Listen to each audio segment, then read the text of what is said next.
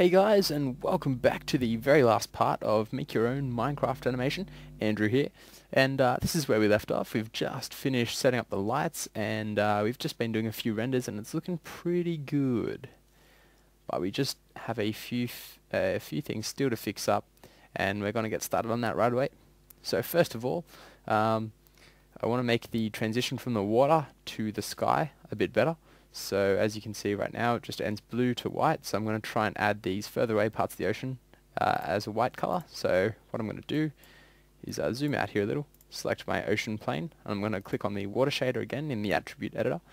I'm going to follow through the color, and down here where the color gain is, this is what controls the overall color of our water. I'm going to create my own connection here, and again, it's going to be a ramp. I'm going to set this to a circular ramp this time. Okay, going to get rid of the green part, and in the middle I'm going to set that to the color we had before, something about that. And the color at the top, I actually want to set this to the color of the horizon, and so I'm going to open up my little render window, and I'm going to open up the color, and I'm going to choose the eyedropper tool to sample a color from this render. There we go. So now we should see, yep, it's blue in the middle and it falls off to white on the outside. We can take a quick render of this to see how it looks. There we go, and it's looking a lot better. We might even be tempted just to pull that in a little bit more, and we can take another quick render of that. Very nice. I'm just going to pull that in one last little bit, and I'll leave it there. Okay. So the next thing that I wanted to do, just again with this water shader really quickly, is we want to have a bit of an animated ripple going through here. So again, clicking on my water plane, and the water shader, we're going to follow the color again through to our actual water node, and we're going to make a few changes here. First of all, I want to change the frequency, here we go, to 150. Nice. And I also now I want to play around with this wave time expression, and what this is actually controlling is how the waves are moving through the animation. So what we're going to do is a little expression here, so don't get freaked out. It's going to be very simple, and it's just based on the current time. So to do this, we're going to right click on the wave time, and then we're going to select create new expression. The expression editor pops up, and this first box is actually the attribute we want to affect. So we're going to do I'm just going to hit Control C to copy that, paste it down in the expression box, and we're just going to write equals time divided by 200. Oops. There we go. And we can just close that with a colon. Now if you're doing this in Cinema 4D, you'd use Espresso, and I'm sure there's a very similar tool in Blender as well. Okay, so we'll just hit create. And now what we should see is if we scrub through to different points in the time, that our texture is updating. Very nice. Okay, the next thing I want to do is set up a little camera move. So I'm going to go into the create menu set, and I'm going to find a NURBS primitive to create a circle. That's going to be very small in here, so pressing the R key for scale on the keyboard, and I'm going to scale it up to about that size. Again, this is, I'm just putting in rough numbers here, and I'm going to press W again to access my move tool, move that down a little bit, and we can adjust this in a second. From here I'm going to go back to create, and I'm going to just select cameras and just create a basic camera. Just like before, it's a little bit small. I'm going to scale that up. The scale really doesn't matter. And what I'm going to do is I'm going to select this camera, and I'm going to shift select this circle. And what I want to do is constrain the camera to the circle. So all I have to do is go to the animate, that's under animation, drop down, or F2 on the keyboard, animate, and then motion paths, attach to motion path. And you can see now, as we scrub through the timeline, our camera is attached to this circle, and it spins around. Very nice. If we want to see how this looks, we can go to panels, perspective, and we can actually change this to camera 1. And now if we play through this animation, you can see the camera flies around our scene here. Looking good. And what I might do now is I'll just come into the motion path over here, and you can see this red box is the keyframed value, and I'm going to right click on this and have a look at the values where the keys are. So you can see that times 1 the value is 0, which means the camera is at the starting position, and at frame 150 the value is 1, which means it's at its end position. So what I might do is at time 1 I'll set a key halfway through, and then at time I might go 100, we'll set that at 1. So now when I play this animation through, it starts at the back of the island, swings around, and then finishes up in the front here. Lovely. I might just change this value to something like, actually no, I'll leave that how it is. Now we can't actually see all of our scene in here, so I'm going to select this circle and I'm going to just move it up a little bit. Oop, probably about there.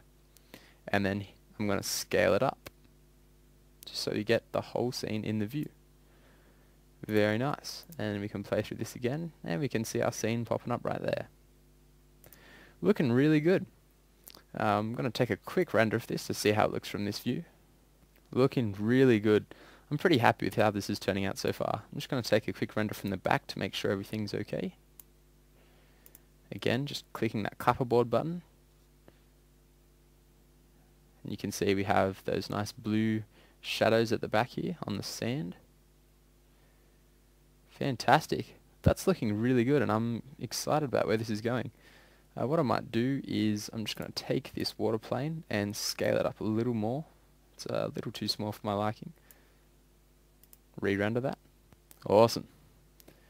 Okay, so I think we're now at the stage where we are ready to actually render this out and create our little animation. So in summary, let's have a look at what we've achieved. Nice. So we have separated our mesh, we've extracted our geometry, we've actually animated each of these subgroups, both with a simple scale and a more complex bend.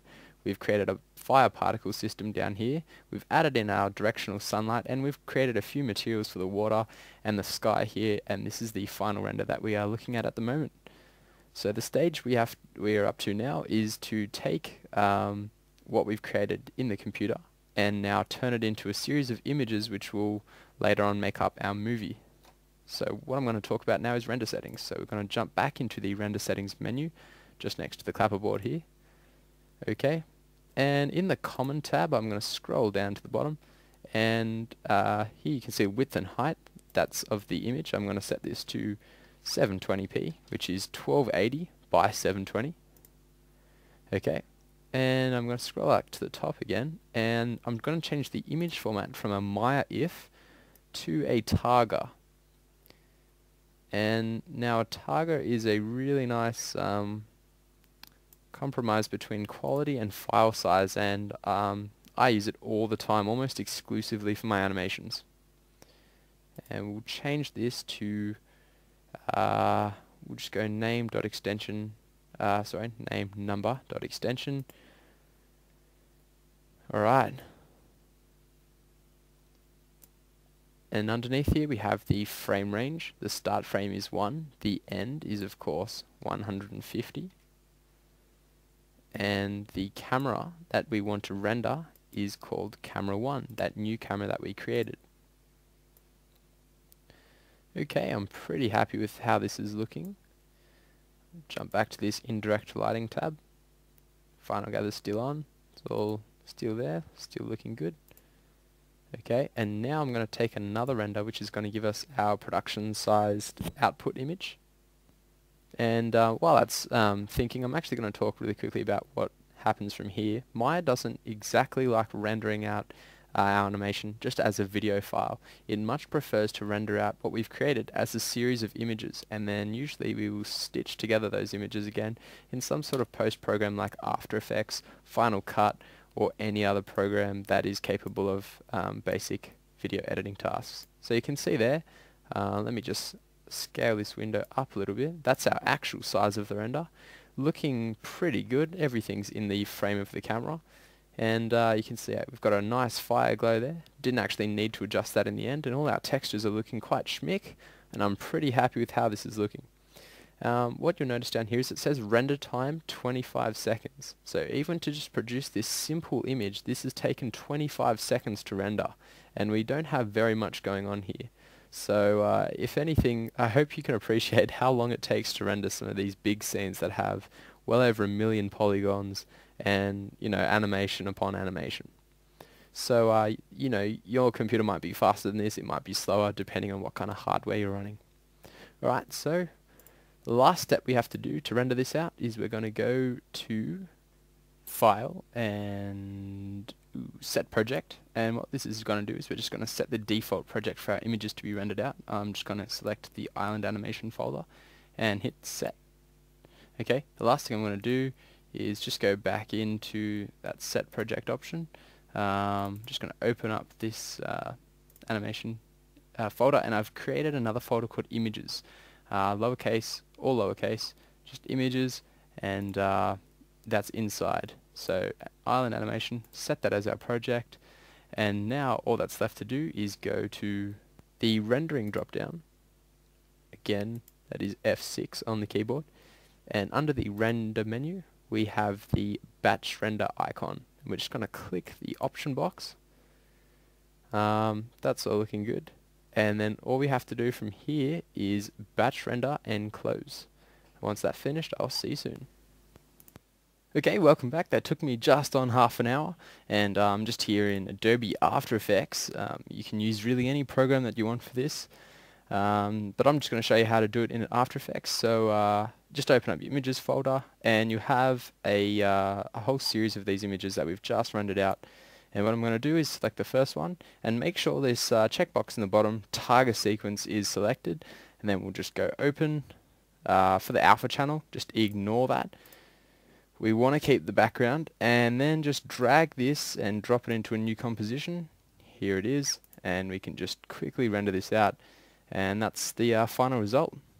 So it looks not too bad for only a little bit of work, and hopefully this tutorial has been able to give you the skills and the tools that you need to start creating your own animations. And say that by no means did you have to do exactly what I did. I know you can make your own camera moves and build your own things and all that sort of stuff, so I'm really looking forward to seeing how people use this sort of training, and you know, creativity's the limit.